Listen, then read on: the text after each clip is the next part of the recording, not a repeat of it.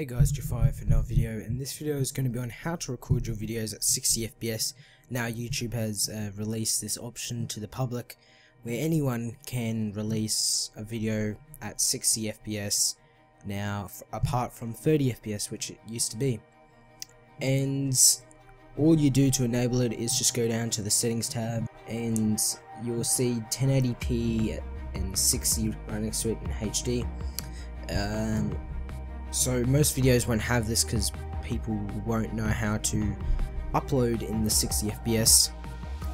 There's a few tips on how to, so let's go through how we get here and let's just play and see how it is. So as you see, it's very smooth, much smoother than 30 FPS here. This is a gameplay of CSGO. You'll be seeing this video will be on 60 FPS as well. If you want to enable that, just go and follow the instructions I gave you. And yeah, that's about it. So now, how you want to do this is open Sony Vegas or whatever editing program you have, and get to your recording.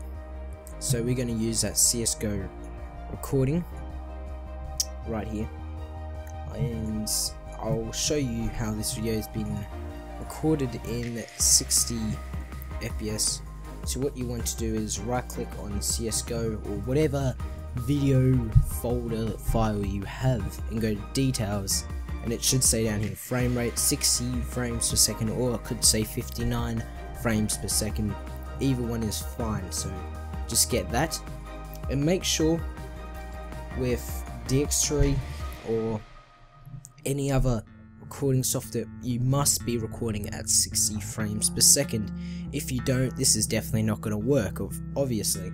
So make sure your recording software is at 60 FPS, and then once you put it into Sony Vegas and you checked it is 60 FPS, this is where the rendering and everything happens. So just get your clip and basically highlight it for rendering. Go to File, Render As, and once it brings up your Render As window, make sure you are having it at 60 FPS. So I am in the main concept AVC/AAC MP4, and I have a template here. Let's customize it.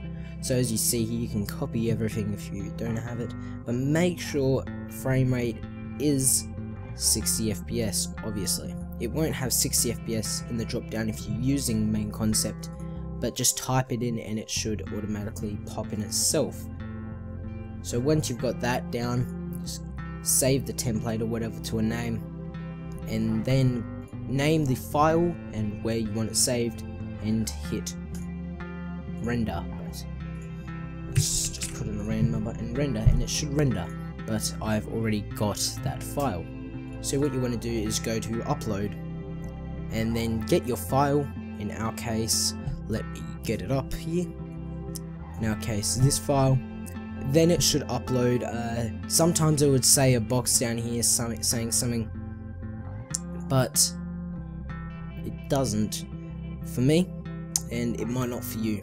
So let's cancel this upload, because of course we're not going to be uploading this again. But if you do want to check out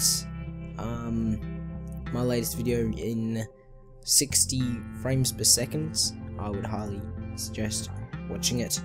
60 frames is so good. So here's a comparison here.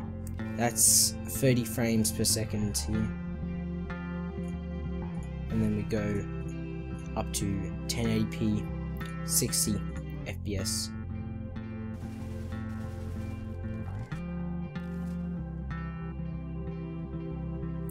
As you can see, there's a massive difference.